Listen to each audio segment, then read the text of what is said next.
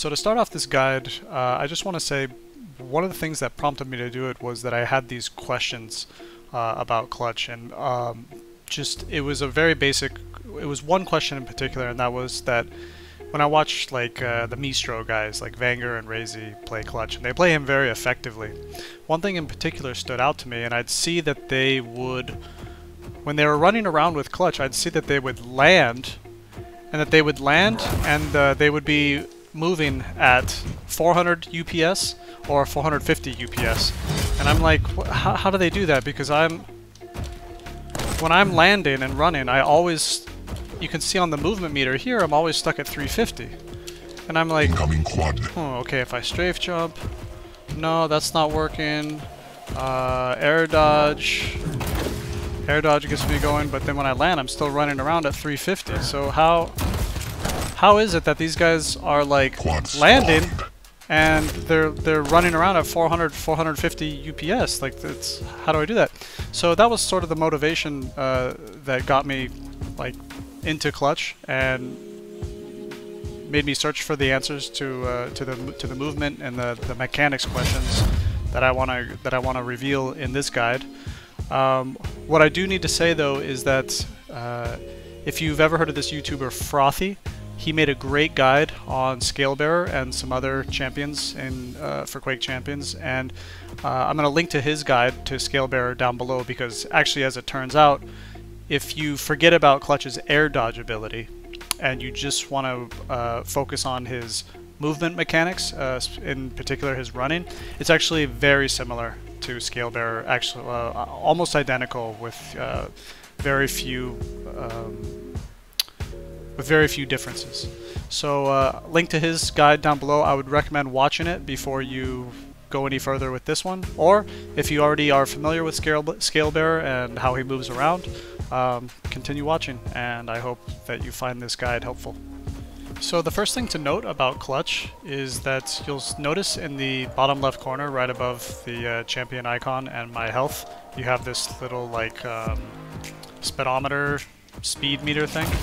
So that is really crucial, because that's, well, it tells you it's a speed indicator, but even more so, what it clues you in on is your running speed. If a lot of people don't like to have the UPS numbers drawn below their crosshair because it's distracting, but the speed indicator is critical to take note of, because what actually happens is if you move around like Scalebearer. Now I'm only, well, let me enable my direction hints. So if I only hold forward and move around, you'll see that I start at 350, and then after a second I charge up to 400, and now I'm at 450. And this is Clutch's maximum run speed. He cannot run any faster than this. And as soon as I hit a strafe button, I start back over at 350. And you'll notice as I get faster, my speed meter climbs. Now it's maxed. See? So this was sort of like, I'm like, well, okay, so how do I, if I push strafe jump, if I push a strafe button, you know, and I lose my extra 100 UPS, or ups as I call it, how do I maintain that? Because 450 UPS instead of 350 UPS is really useful, especially when you know, Clutch's air dodge. He's really big. It's really easy to like hit walls, and he's really inefficient, especially maybe after a fight if you need to like restock very quickly and the map is very tight and there's walls and you need to sort of like run between things, but he's so big, so you're gonna hit walls and just ugh. But the 450 UPS is actually very helpful, because just like Scalebearer, let me charge up here. So just like Scalebearer, if you jump, I can just do this and he keeps, what's he doing here? Come on.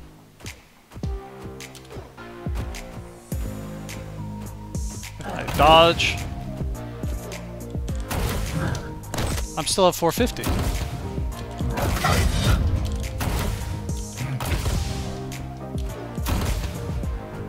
And it doesn't matter which direction I'm running in.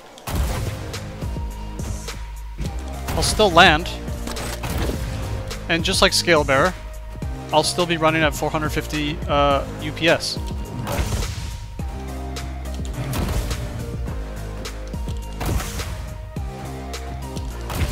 And the best part is that when you have his max run speed going, it adds to your dodge speed, to the air dodge speed. So if I'm at 350 and I air dodge, it's going to add the extra 250 UPS to my air dodge that the air dodge gives. But so 350 plus 250, it's gonna air dodge me at 700 UPS. But if I'm at 400 plus 250, it boosts me to 750 for my air dodge. And if I'm at 450 plus 250, it boosts me up to 800. So you're getting more not only out of your run speed, but you're getting more out of your air dodge too.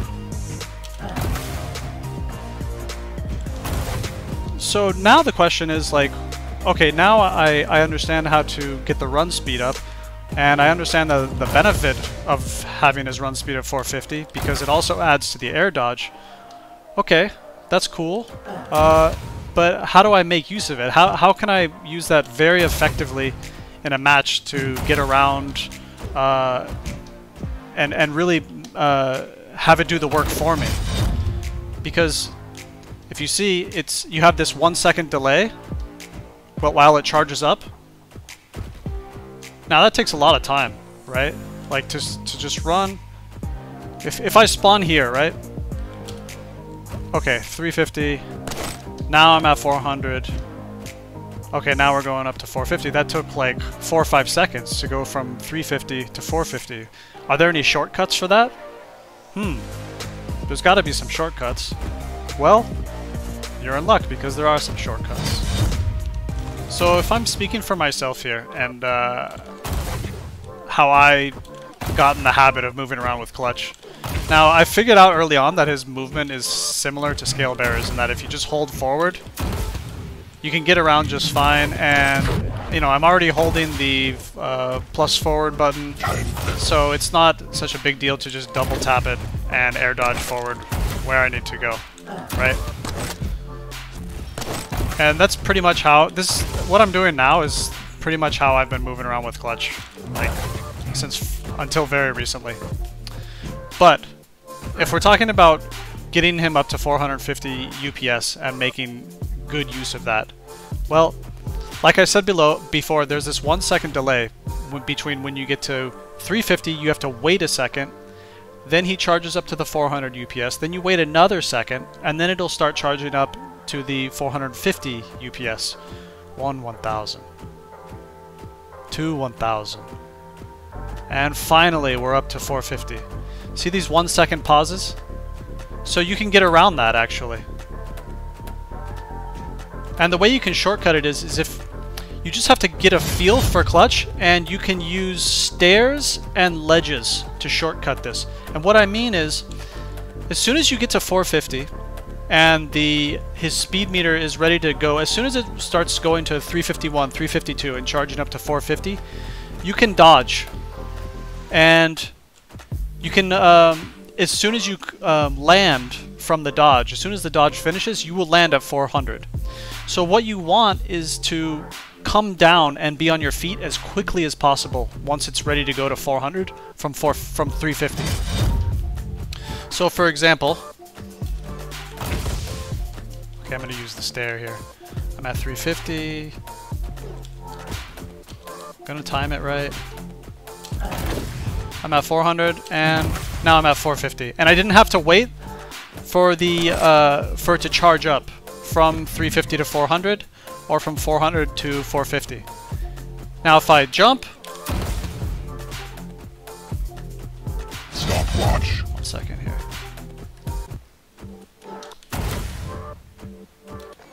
And I dodge right before I'm about to hit the ground. That's another way you can do it, but I like to use stairs and ledges. What I mean by ledges is if I go over here, now I'll be running, I'm at 350, and I'm going to dodge, and I'm not going to jump. As soon as I come off this ledge, I'm going to dodge and hit the ground, and I will, when I'm leaving the ledge at 350, but when I come down and land here, I'm going to be at 400.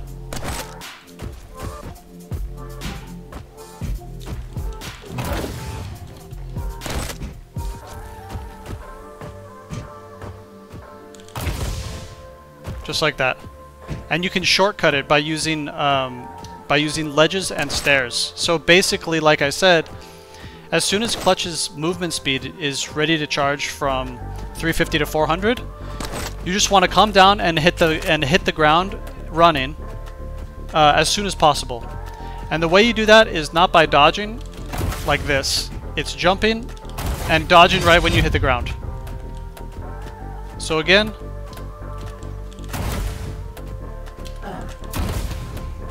and I've basically cut the time in half that it took me before to go from 350 to 450.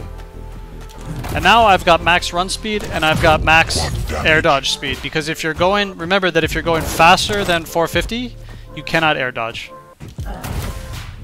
Right?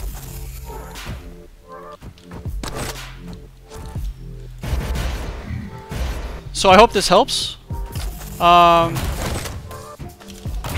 It's something that I'm practicing and I'm getting used to. And obviously, you know, you just want to get a feel for it, so you really don't even need to watch your speed meter. You just know, like, okay, it's been a second, now I'm ready to go to 400, and now I'm ready to get to 450. Even those were bad dodges because I jumped too soon. You want to dodge right before you hit the ground.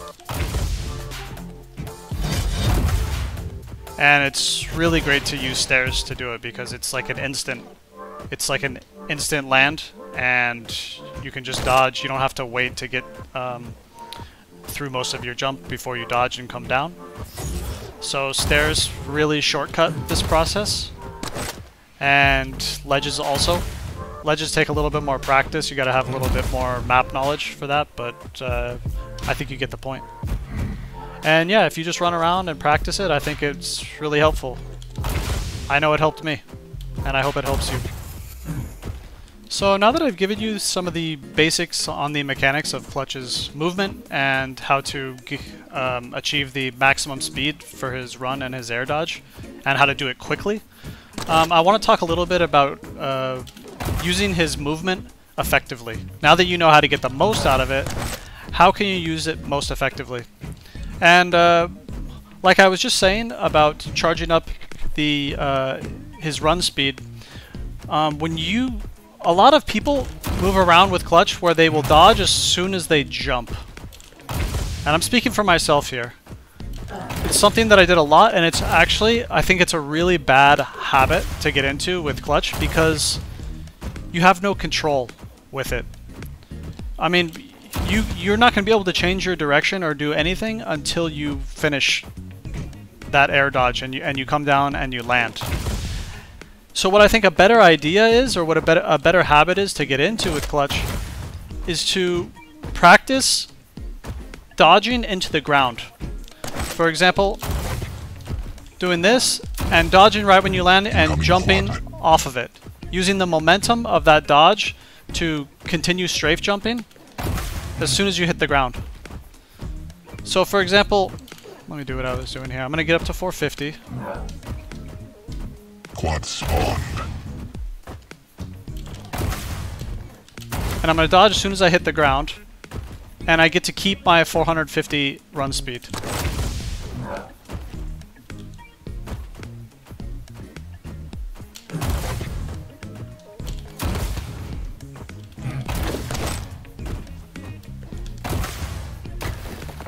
And when you do this technique,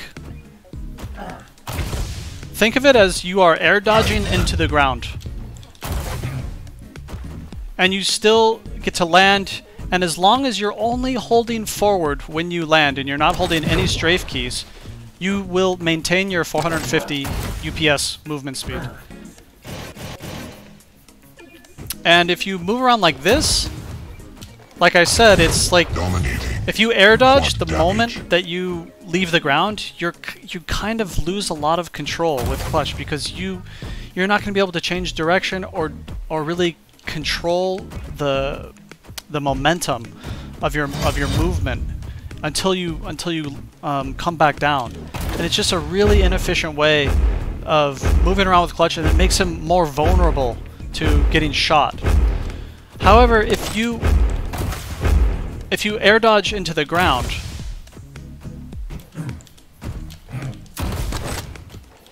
and you just jump and you just continue strafe jumping through it, it does give you more control. And not to mention, like I said before, you get to build up your speed meter this way. One other really cool thing about Clutch is that you can use his ability to cancel. And actually it can do 2 cancels. So if I activate his shield and then I activate the power drill, before I activate the power drill, I can shoot with my rail, cancel the railgun reload into his power drill, and then once the railgun has reloaded, while the drill is firing, you can cancel that switch into another rail shot. So here we go, shoot, cancel, and turn it off and cancel right into another rail shot. The execution, obviously, it takes a little practice because you have to activate the shield, take the rail shot, then immediately after you activate the drill, wait a second, deactivate the drill, and then take the second rail shot. So the execution, it takes a little bit of practice, but I mean, it's so many opportunities for free damage. I think it's worth it, right?